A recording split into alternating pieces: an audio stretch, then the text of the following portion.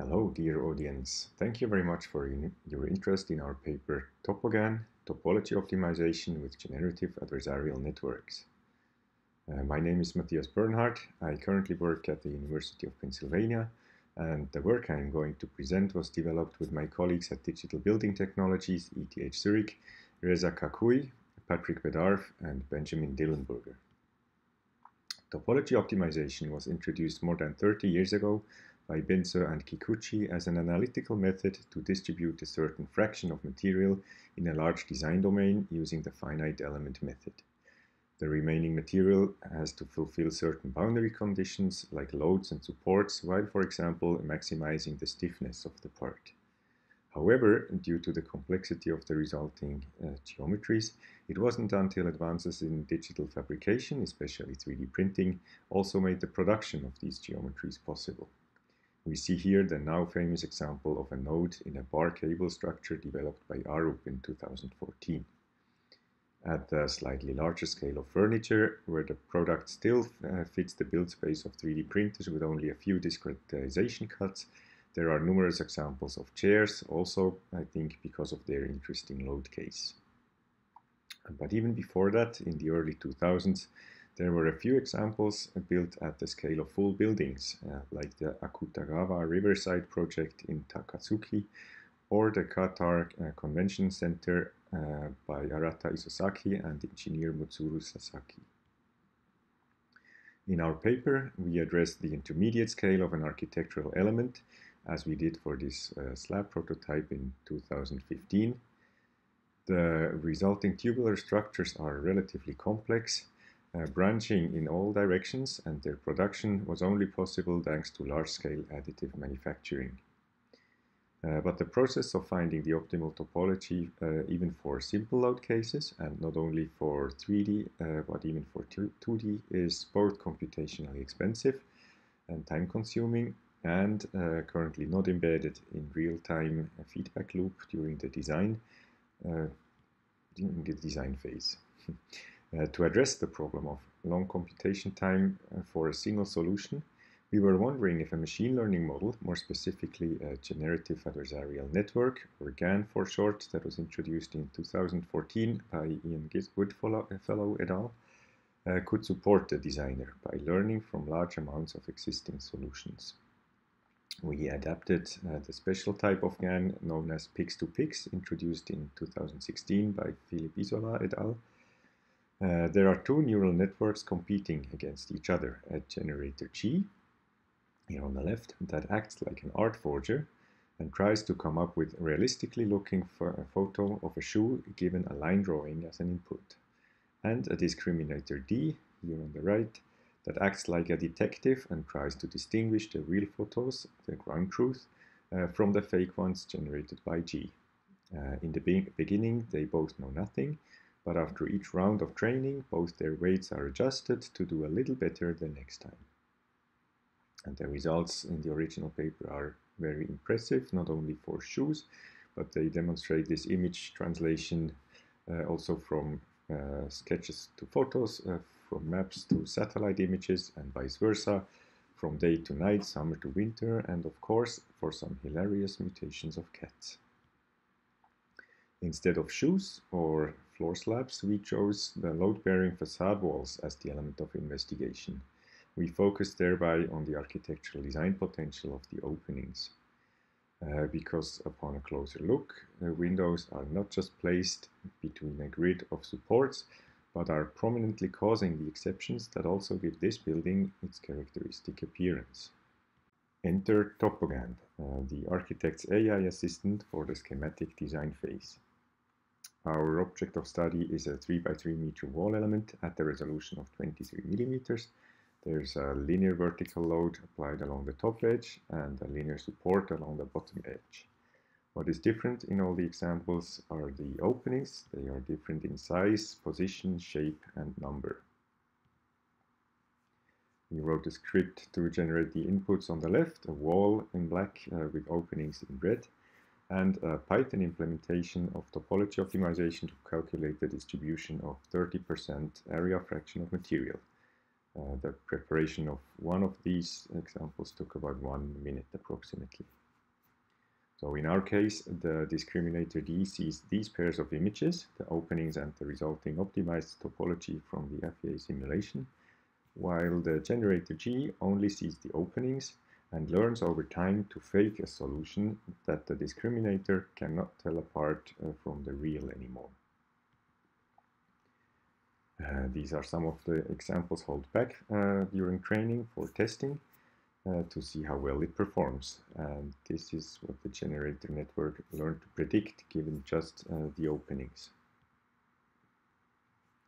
To determine whether or not the generator learns something useful, we needed to develop some metrics to measure the performance. And these are fourfold: by visual inspection, by pixel difference, by constraint violation, and by area fraction.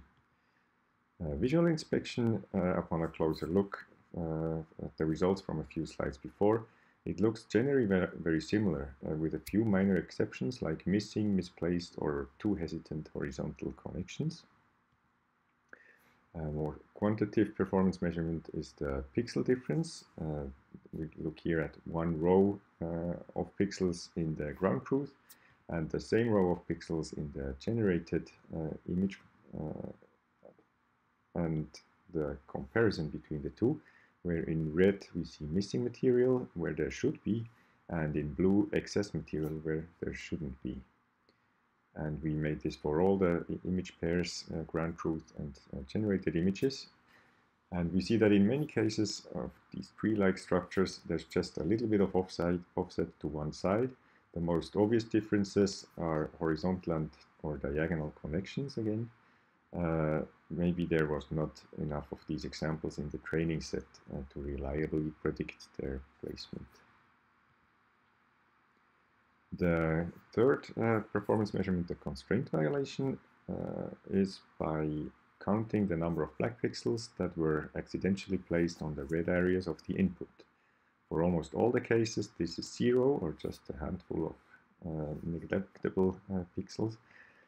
Even though the generator was never explicitly told, the network learned this one admittedly simple rule very well. And fourth, the area fraction. For the area fraction performance measure, we count the ratio of black pixels to the number of total pixels and compare it with the 30% desired area fraction that was specified in the topology optimization step. And that was even more surprising that even though it was never explicitly specified, the generator network gets this right within only a few percent of deviation. And this is more surprising than the constraint violation because this is not per pixel, but has to take into account the entire image. Conventional topology optimization, as I said in the beginning, is precise but relatively slow. It also took around 1 minute to prepare one of the training examples. TopoGAN, as we've seen, may be a bit less precise here and there, but it is way faster. The generator only takes around 1/10 of a second to come up with a proposal. And this is maybe a trade-off that is acceptable in early design phases. But we don't think that by any means it would replace conventional finite element analysis and proper simulation. Now, but thanks to the speed, it can be a game changer when implemented, for example, in a CAD package. If the designer can move the openings, can scale them,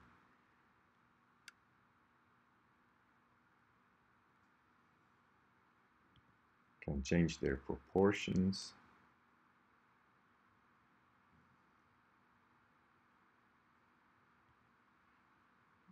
or even the distribution of multiple openings, and see a proposal for the resulting optimal topology in real time. Now, the error is not binary. There are different levels of severity of constraint violations.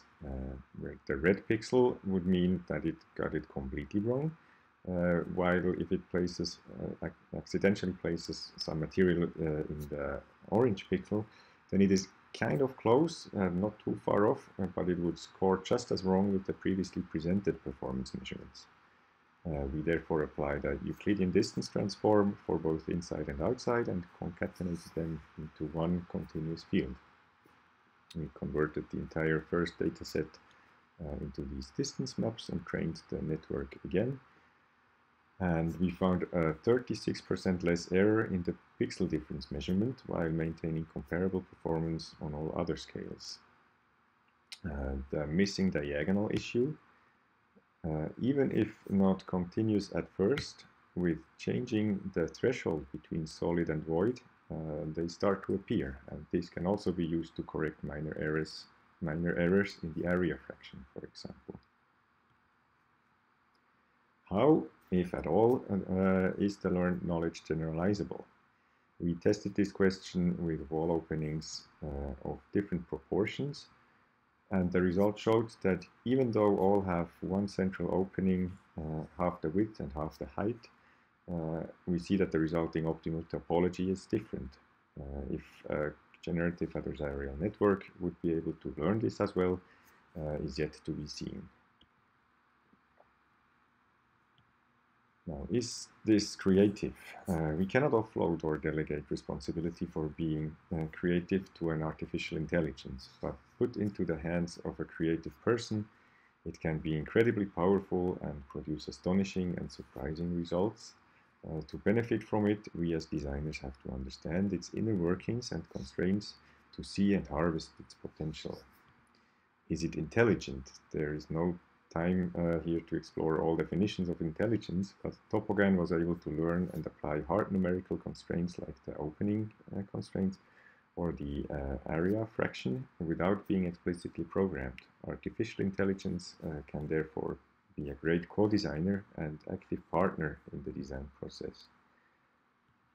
Will it replace the designer? Counter question, should it? TopoGAN may not invent original solutions itself, but it can stimulate the architect's creativity. Playing with the constraints and discovering the consequences in real time allows for a different workflow. I don't think the goal can be to strive for an all-encompassing artificial general intelligence from concept sketch to a building's operation and beyond, but it can already be very powerful and productive for well-defined tasks. TopoGAN is addressing a well-framed deterministic engineering problem. Given an input, there is one and only one solution using traditional finite element analysis. And the machine learning model can therefore learn this. The case is different for other architectural questions like floor plan design.